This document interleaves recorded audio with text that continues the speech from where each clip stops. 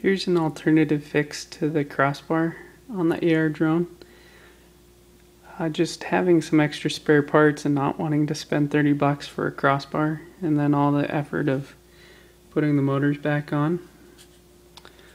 I had this spare piece from a Rustler, which is just the spur gear, and it was worn down and didn't have anything else for it, and then just a few screws.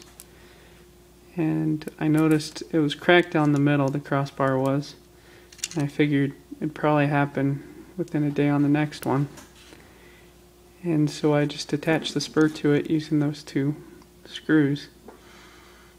And with that being underneath, that should give it enough strength that next time it pushes down on these edges,